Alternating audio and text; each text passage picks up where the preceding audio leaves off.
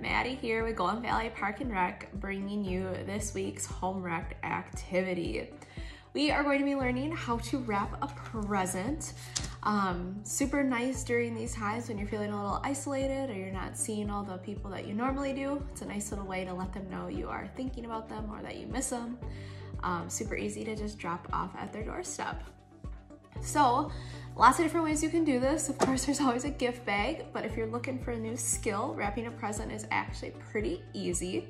So what you're gonna need is whatever you're gonna wrap up. I am in fact wrapping up some go-go squeezes. You're gonna need scissors, tape, and then whatever you're gonna use for wrapping paper. So of course, there's always that traditional wrapping paper you can find at stores. Otherwise, you can use newspaper.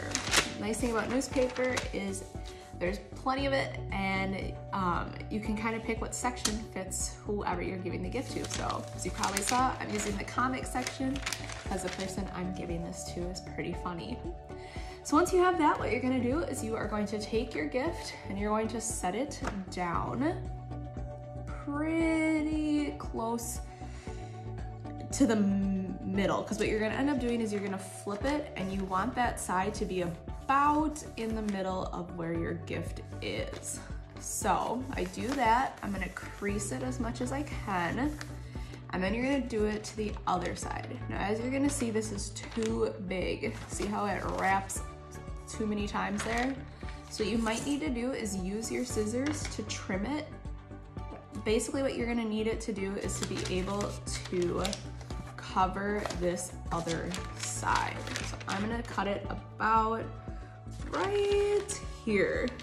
Another nice thing about the newspaper is that you can use lines that are on it to make sure that you get that nice straight cut. I'm cutting apparently right through the TV schedule, so that helps a lot. Okay, once I have that, this can be recycled, don't need that anymore. And I'm gonna do exactly what I just said. So this one, of course, came undone. I'm gonna do that, and then I'm gonna take that other side and bring it there. I want it to be as nice and straight as possible. Make sure all that extra air gets out, and then I'm going to tape it right down the middle. I'm gonna use two just to make sure that I secure it right. Just like that. From there, as you can see, we have the edges left. Now the edges are probably the trickiest part. So, and mine is a little bit too long, so I'm going to trim it, and you'll see why here in a minute. So again, I'm just trimming the edges.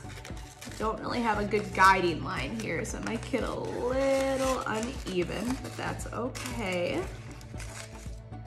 Can always go back to that top section and cut from there as well. Okay, so I'm down to here. What you're gonna do first is you're going to take this top section and bring it down. Once it's even, you can crease it just like I did there. I know it pops up a little bit, but then you're gonna take the sides, let me move this, and you're gonna bring them in just like that. And then crease it and do the same thing over here. It's like you pinch it towards the middle and then crease it. From there, you're just gonna bring that bottom part up, and that's where you tape it. So you can kind of see like that. I'll show you again on the other side too, in case I went too fast there. Just gotta tape that there, so that's good to go. Okay, now same thing here. When I put this section down, it's too big. So I'm going to trim this side as well. And what I was talking about, the trick is when you start to cut here, you'll kind of have a nice, I'll show you, it'll basically show you where you need to cut the other section from. So I'm gonna cut here, just making sure it's a little bit smaller to work with. And as I was saying, now you can kind of see where the line is for the other section. So you can just start cutting from there. and then you have nice even all around. So same thing, I'm gonna take it here, I'm gonna fold this top section down and crease it.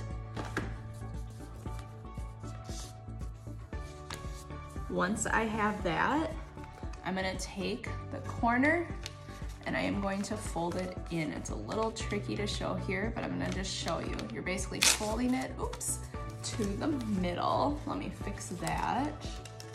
And we'll go here. So you got them folded in, and then it's just a tuck up and over like that. So then you're gonna tape it there to keep it in place, just like you did on the other side. I'm gonna use a little extra on this side because I did tear it a bit. But from there, you have your wrapped present in whatever paper you want. You can always add a bow, you can write a little message. There's lots of different things that you can personalize it with. So just make it your own and really think about that person that you're giving it to. What do they like? What would make their day? Maybe they have a favorite color and you color some of it in.